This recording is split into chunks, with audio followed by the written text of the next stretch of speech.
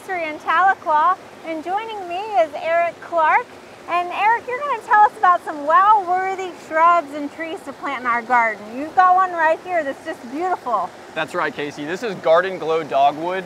This shrub right here was bred out of Minnesota and it's pretty zone hardy to 4. So really the key attributes about this shrub right here is that obviously it's going to put on a bright yellow new growth foliage.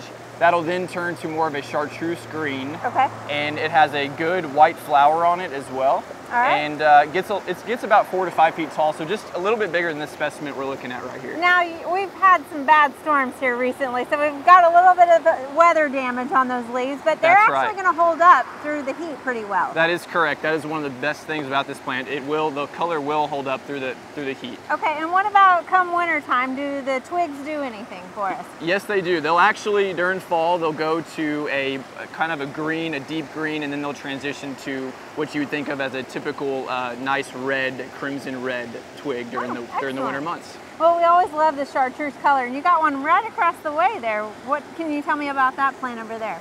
Yeah, that's going to be gold thread spirea. That's another cold hardy plant for Oklahoma. This will come back year after year. That specimen over there is about 4 years old, so it's pretty true to size. Okay. Gets a nice, again, chartreuse green color through the growing season, and will actually come out with a pretty insignificant white bloom before the new growth hits, but just another real good plant, good staple plant for everybody in Oklahoma. I love that kind of delicate willow-like foliage on it. Yes, the fine texture of the plant definitely makes well for any landscape. It's great to put around water gardens to soften all those rocks too. Exactly, just as we've done here. So do you have some more chartreuse stuff to show us? We sure do. Let's go take a look. Excellent.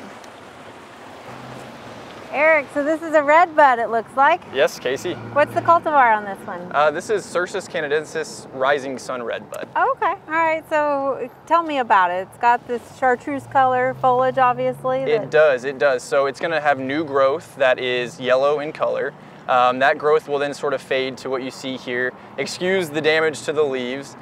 We did have a hailstorm not too long ago, but it's coming back nicely. Yeah, this is not heat damage, This is not typical of the plant. This was Mother Nature. But yes, the plant is sort of a variegated red bud and has really a lot of cool attributes to it. It has your typical springtime red bud blooms that come out before it leaves out, and then it's going to do this cool orange-yellow color when it has the new growth, and then it's going to fade to your green in the summer months. Yeah, I like the kind of myriad of colors that it presents on the branch. Yes, this time of year it really does put on a nice show in the landscape. Very nice. So it will hold up in the heat and otherwise perform like your typical red bud, but you've got this extra bonus with the foliage. That is correct, and this was bred by Ray Jackson out of Tennessee.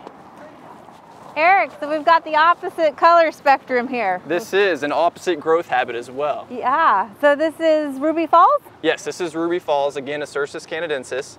This is obviously a true weeper. Right.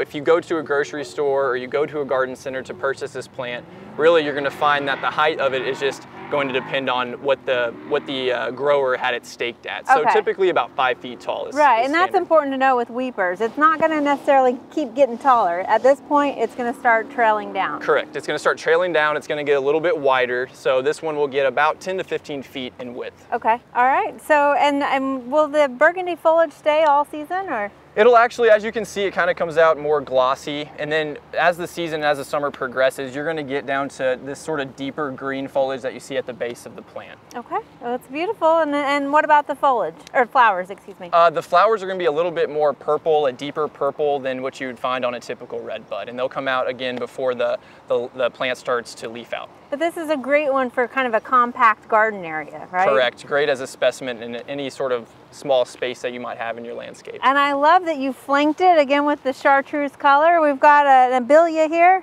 that's got that chartreuse color to it. Yes, this is Twist of Lime abelia. It's another variegated abelia that we have in our Twist of Abelia series. There's 4, and this one right here is definitely our most popular. Makes for a great border plant. as well as a plant just to hide anything that might be unattractive in your landscape. Okay, so probably up around your foundation and that sort of stuff, it would make hide the front of your house a little bit if you wanted to. Exactly. And it does bloom pink, white? It is going to bloom. These will have some white blooms during the summertime, sort of sporadic throughout the plant. And these will get rather large. These are going to get about 5 feet tall and 5 feet wide at their mature height. But they do well with a trim, right? They do handle a trim very, very well. All right, another great seller in our Twist of Abelia series is Twist of Orange. Yes. Okay, well, let's go take a look at a couple more. Perfect. So you got one more for us here? We do. Now this one's not planted. Is it hardy here, or? This is actually going to be an annual for Oklahoma. Okay. This is going to be a Zone 9 plant. So it's a tropical annual plant.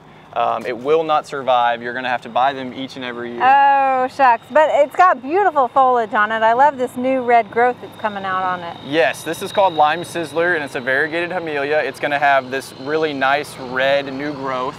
This will eventually turn into a nice near neon orange bloom that the hummingbirds and butterflies are very much attracted to. Oh, that's great. So this is a great plant for around your pool sides or just along your pathways during the summertime. And how big is it going to get it for us? This is going to get about 4 feet tall and wide. Okay, all right. And it is, you said, hardy to zones 9. So all across Oklahoma, we're going to treat it as an annual. So just get ready to buy one again next year. Okay, but you said that OSU campus is using it this year. Yes, in fact, the formal gardens at OSU will be featuring this this year. So. Okay, so our viewers can go take a look there if they want to see what it looks like in full growth this summer. Exactly. Excellent. Well, thank you for sharing these shrubs with us. No problem. Thank you.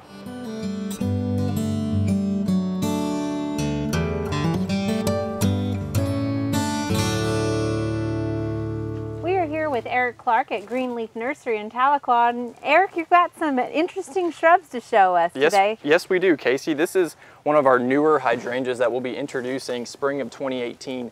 And this is going to be called Zebra Hydrangea for good reason. It's going to have a nice black stem here, and that's going to be offset by a nice large white bloom that's going to put on each spring for us. Wow, you definitely can see how you guys are clever with the names. Well, this one was bred in Europe, and the breeder came up with a name, so there's a full line that will be coming along behind this as well, so something excited to look forward to. So this hydrangea needs a little bit of shade. Can you speak about the size that it'll get? Sure, yeah, this hydrangea will get a little bit larger. It's going to probably get roughly 4 to 5 feet tall and wide in the garden. Okay, and so it will stay white with the flowers regardless of your soil type. Correct. Yeah, we have another wonderful hydrangea called Fuchsia Glow. Fuchsia Glow puts on a bright red fuchsia bloom, and it's an actual repeat blooming hydrangea. Oh, really? So yes, and it actually only gets 2 feet tall and 4 feet wide, so it makes a good, lower mounding shrub hydrangea. All right, so if you're in a smaller shade garden, that might be a more ideal plant for you. Yes. So what are some other shrubs that might complement these hydrangeas? Right, so outside of the hydrangea genus, we have a couple other great shrubs that'll pair well with them in your garden. Baby Jim boxwood is our #1 selling item here at Garden Debut, and is by far and away the best boxwood in the industry today. What makes it so special?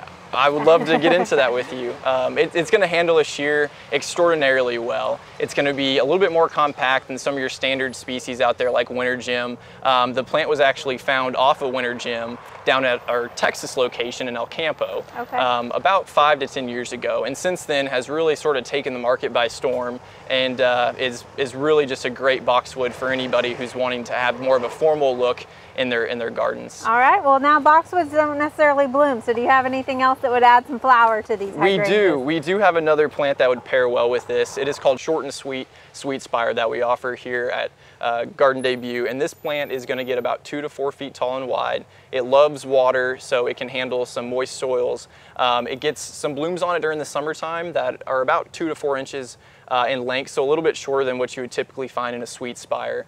Now, a lot of these Iteas, they tend to kind of have a little bit of a weeping habit with those flowers. Does this do the same thing? No, this one does not. Actually, this one is going to be more compact than what you would usually see in a sweet spire. So the blooms are going to stand a little bit more upright. So you'll notice them a little more. You will. They'll get a show off a little bit better than some of the other sweet spires out there on the market. And it's a white flower? White flower, and it has a little bit of a fragrance for you during the summer months. Excellent. Well, can we go look at some another shrub maybe that is more appropriate for the sun? Let's do it. Eric, so this barberry is more suited for the sun. Can you tell me about it? Yes, this barberry loves the sun. This is called orange rocket barberry. And its new growth, as you can see, is bright orange and red, and it really has a columnar growth habit to it, which makes it a little bit unique from other barberries out there. So how tall? It gets about 4 to 5 feet tall, okay. And about 2 to 3 feet wide, given it its columnar shape. We actually have another barberry called Golden Rocket, if you want something to sort of brighten your landscape a little bit more than what these deeper reds do here. Okay, and putting them together, you'd get quite a color. You really can. You can have some fun out there if you want. Thank you, Eric, for showing us these fantastic plants. It's always such a pleasure to be out here at such a beautiful nursery. Well, thank you, Casey. It's a pleasure having you as always.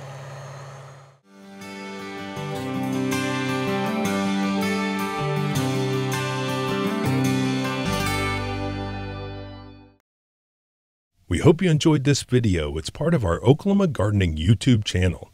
You can also find even more videos on our OK Gardening Classics YouTube channel. And join us on social media for great gardening tips, photos, and discussion.